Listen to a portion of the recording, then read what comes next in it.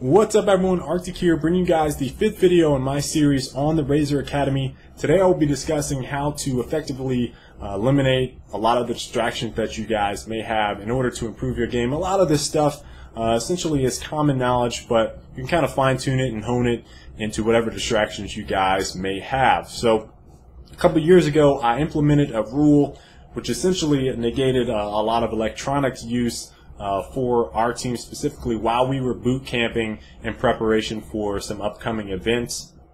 And I'm just going to name some of the key bullet points that we use and that I developed so that we could practice more efficiently. So the very first thing that I implemented was to turn off all types of electric notifications, or either whether it was like a cell phone or some type of tablet or iPod Touch or pagers if someone actually has a pager or anything like that.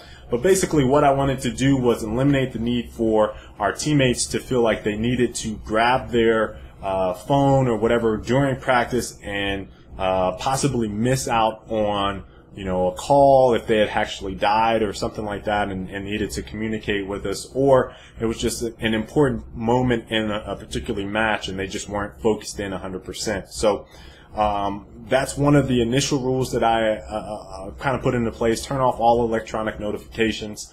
Now this one, the next one, you can kind of use it however you see fit, but it's to turn off the internet. And essentially, there's some cases where it's just unavoidable. For instance, if you are streaming, you obviously have to have the internet enabled on. If you are reporting matches, perhaps you have to go to a website in between maybe your play sessions to report things. But what I wanted to do was eliminate the need for our teammates to check Twitter, check Facebook, check YouTube, or watch a YouTube video right after a match or in between the time that they died, again missing out on that opportunity to help out their teammates in some way. So we had that rule put in place. The only reasons that we would not use it, again, is if we were streaming or if we were recording gameplay. That's something that we actually obviously needed the computer on, but if we were recording gameplay, again, that computer was usually off to the side, so it wasn't right in front of us, so we had the need to feel like we were had to be checking something on Twitter or whatever, or email. The other thing I think a lot of people don't really clean about, and this is something that I was really adamant about, and I still am, is keeping your gaming area clear of all clutter. So that's like bags of Dorito chips or bottles of Gatorade or energy drinks or whatever. Whenever I'm playing, my play area is like super clean.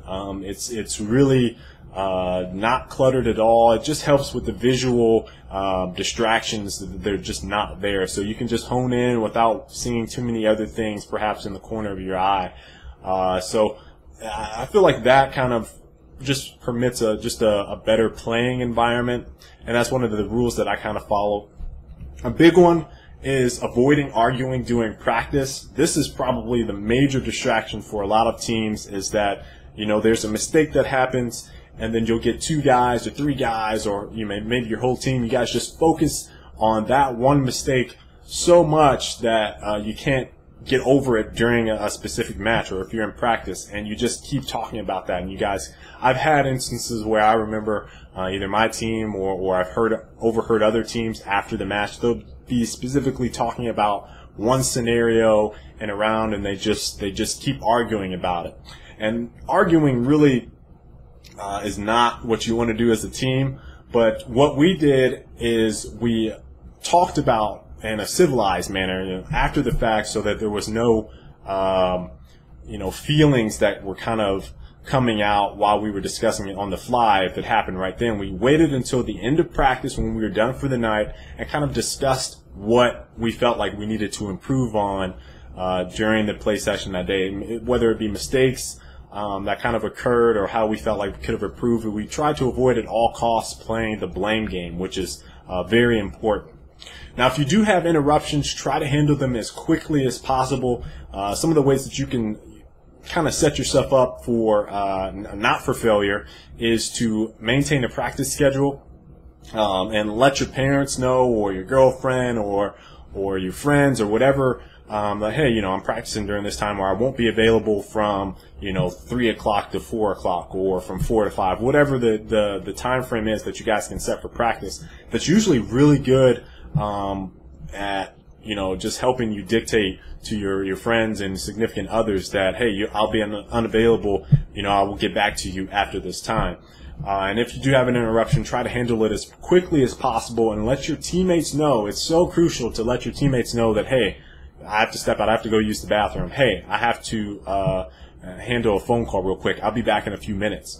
There's nothing worse, I repeat, there is nothing worse than having a teammate leave and not let you know what's up, and then he's gone for 5-10 minutes, and if you're in a practice scrimmage or you're in a match, you don't know what's going on. And the other guys are like, hey, where's your teammate? I don't know. He just kind of left. So you guys want to make sure that if you have interruptions, handle them quickly and to notify your teammates when you're going.